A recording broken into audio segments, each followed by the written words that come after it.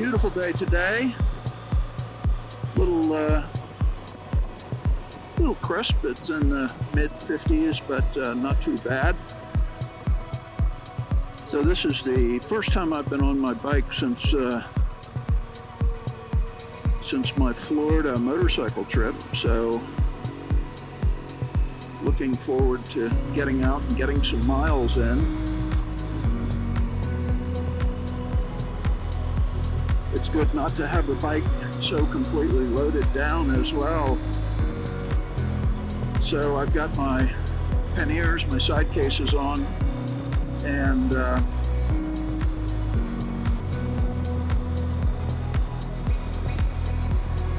button that up a little bit. Got my side cases on, and basically left my top case at home. Really don't need that. And I've got my basic gear with me. I've got my rain gear, I've got my tools. Did bring my drone. Don't know if we'll get a chance to fly that or not, but never know.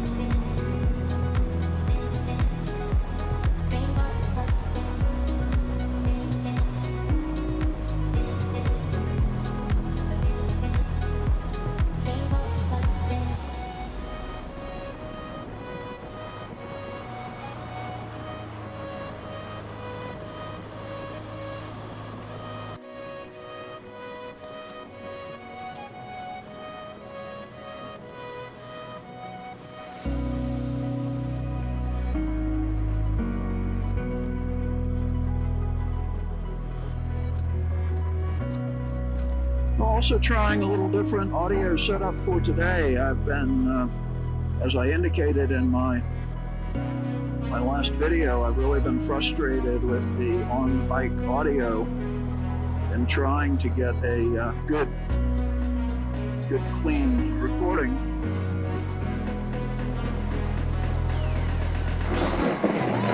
I'm gonna meet my friend at a gas station, so we'll stop there and refuel if needed. Looks like I've got about 3/4 of a tank, so I'm in pretty good shape fuel-wise. Probably grab a cup of coffee, maybe something to eat, and eventually hit the road. And so we're headed down, as I mentioned, to Edisto Island. And there's a really nice restaurant located on Edisto that I've been to a couple of times that always good to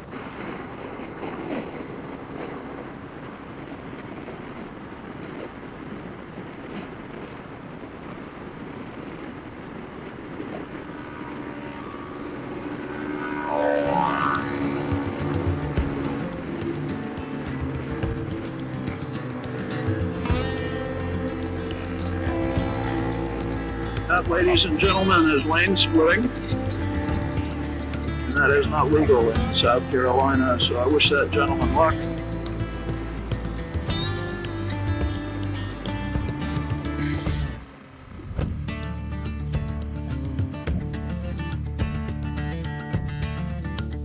How are you?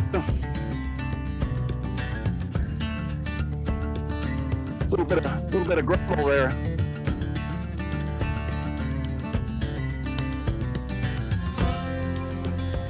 How's it going? A little windy. Not too bad. So my friend is a new rider.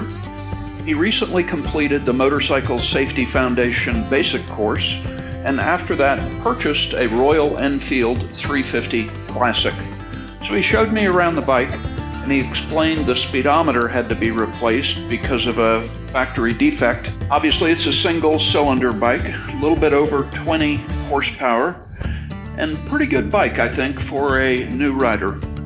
After discussing the ride a little bit, I gave him a short briefing on hand signals, and then we were off.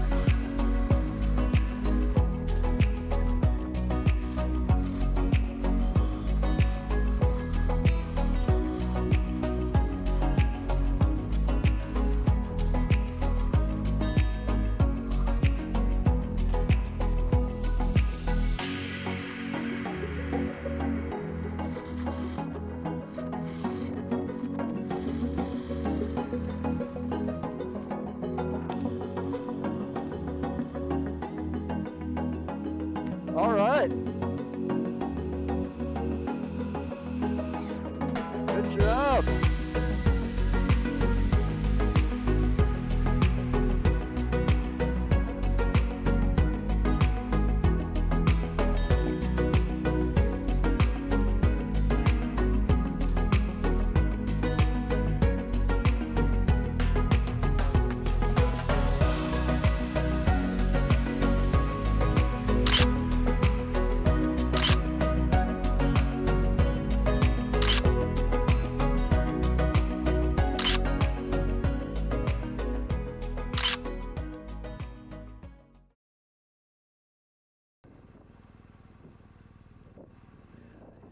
After a great lunch at Whaley's, we start heading back. I make a recommendation that we stop by an old Presbyterian church that has a long history and a beautiful cemetery around the grounds.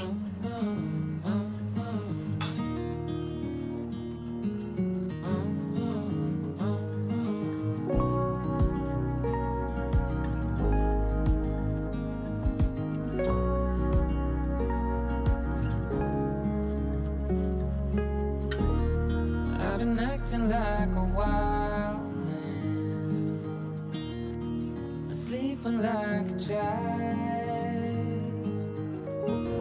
so luminous and vibrant. I'm always in bloom for you, always in bloom, always in bloom for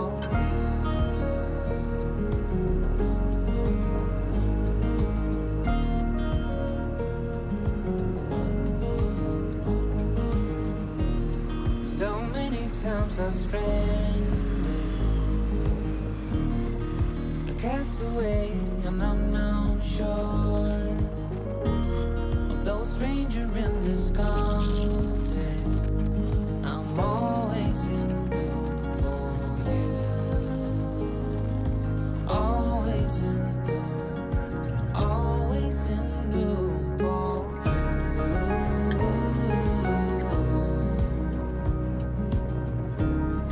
infatuated light.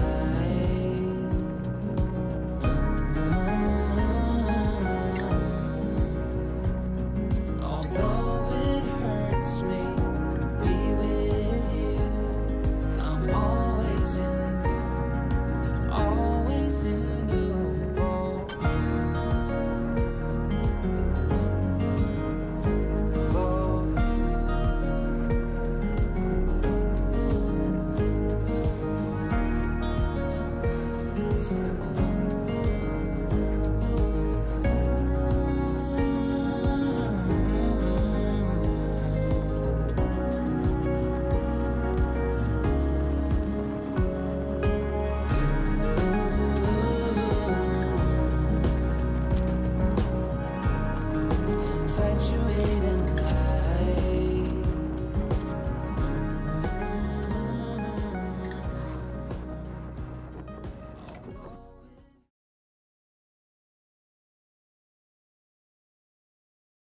Yeah.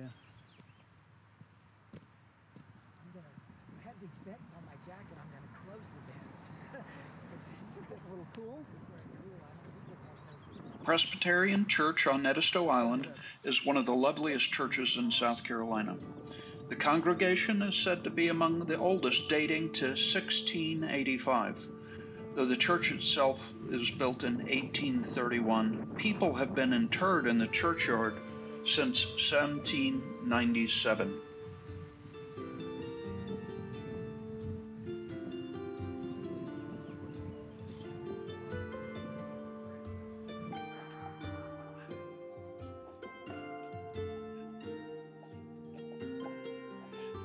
It's like the only mausoleum out here. Everything else is all of these graves and headstones and everything. A lot of these are from the 1800s. This one here died 1853, and this one, this is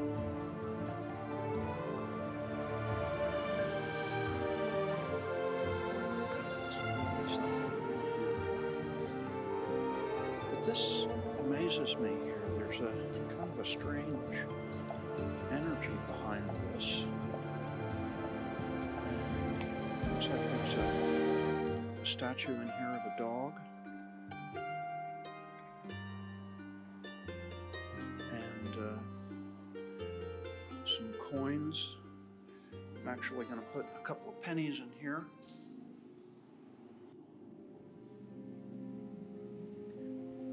It was only after I returned back to Charleston and looked up the history of the mausoleum did I find its terrible secret.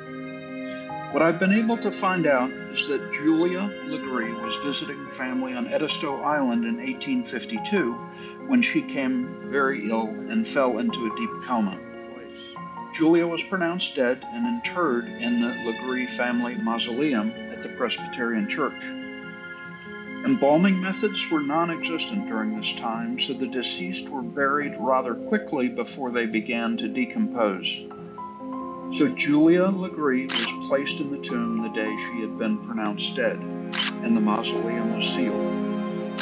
Following the death of another family member 2 years later, the tomb was reopened for their interment, but behind the crypt door was a shocking discovery of the decayed remains of Julia Legree in her funeral clothes. It was apparent a terrible mistake was made. Julia had been buried alive and awoke from her coma to find herself trapped behind the mausoleum's heavy marble door. Julia's remains were placed back in the tomb, but again and again, family members and caretakers would find the doors to the crypt open. No matter how they tried to reinforce the door would not stay closed. Visit the tomb even now and you'll find an open door. Some believe the ghost of Julia Legree stands guard to make sure she is never trapped behind the doors that claimed her life so many years ago. So at the end of the day, it was a beautiful ride and beautiful scenery. The bikes ran perfectly. But the story of the mausoleum of the young lady who's buried alive continues to haunt my imagination. Does that explain the strange energy I felt at that location? Maybe, or maybe not. Always trust your intuition.